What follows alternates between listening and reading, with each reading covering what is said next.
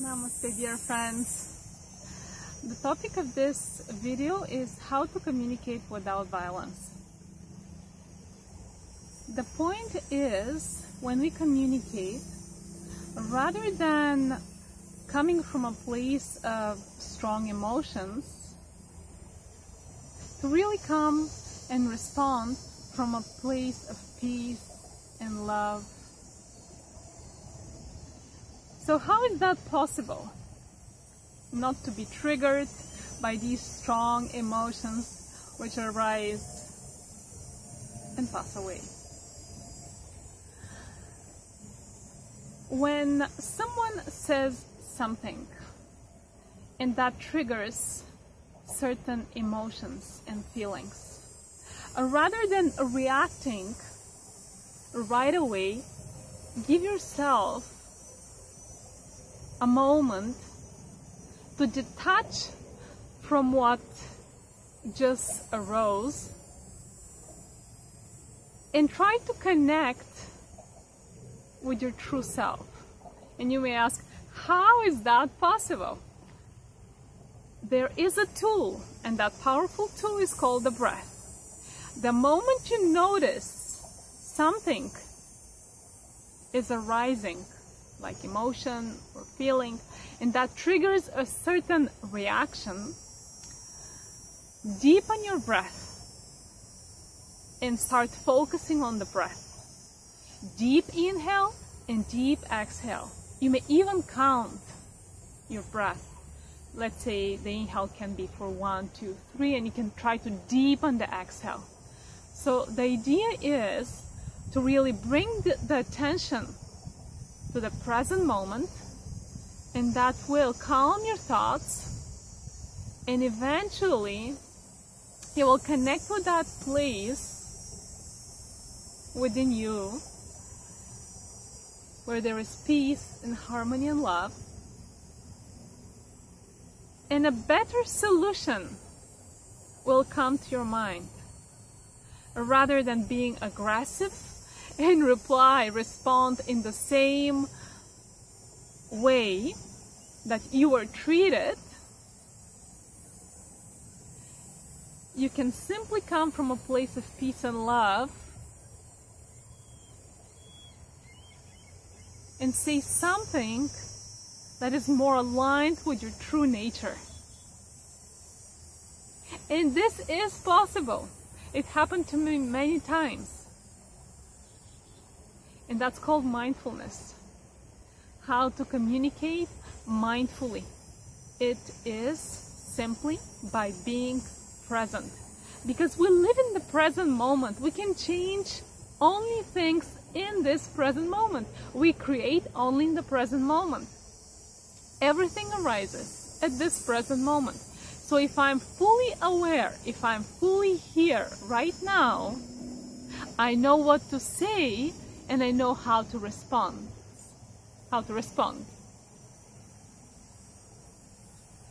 And I am able to see from a different perspective when a challenge arises. Instead of judging and blaming the other person for what that person said or did, I can simply detach and see beyond what's visible.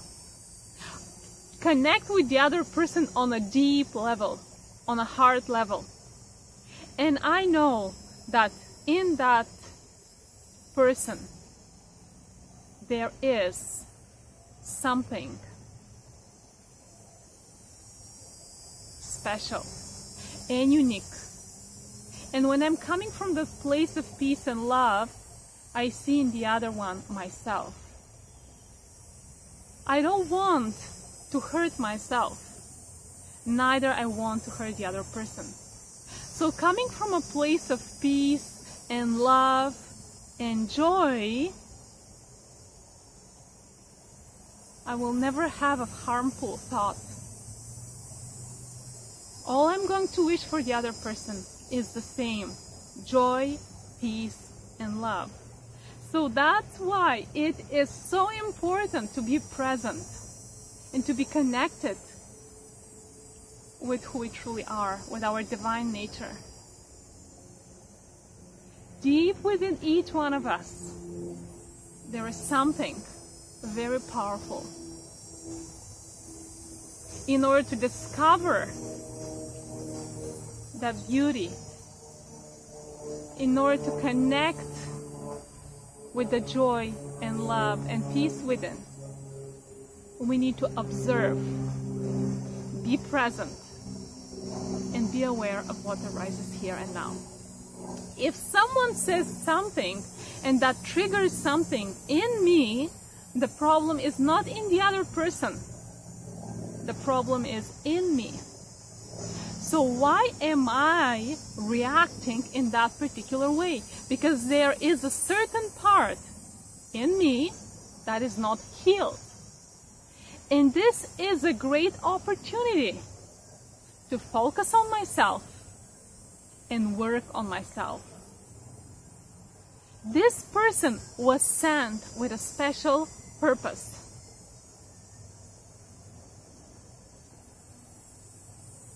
So instead of judging and blaming and complaining, I can simply express gratitude to that tough person. Thank you for behaving in that particular way. Because of you, I was able to discover what I'm doing wrong with myself. And because of you, I was able to heal that part of myself. So this is how I personally prefer to look at these tough people and to look at the challenges that arise. If they're happening, it's because I'm ready to face them. And because they're a reminder what I need to work on. And these people, these tough situations, they actually help me move forward. I step out of my comfort zone and I expand my consciousness and I learn more about myself and I discover who I truly am. I'm even more inspired and I have more to share.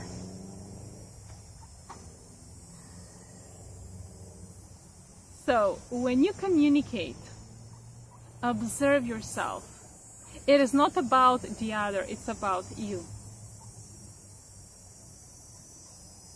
Others can say and do whatever they want, and we cannot change others. We can change only ourselves by observing ourselves. Eventually, people may get inspired by our actions, and as a result, they may want to step out of their comfort zone and try something different. But first of all, the very first step is focus on yourself.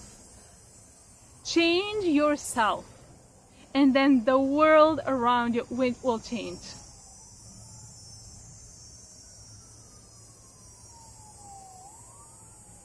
You are worthy.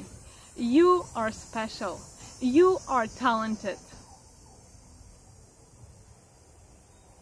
You can discover all of that through self-observation. Meditation is a very powerful tool that I highly recommend. Whenever you feel ready, give it a try. Even a few minutes per day will get you far.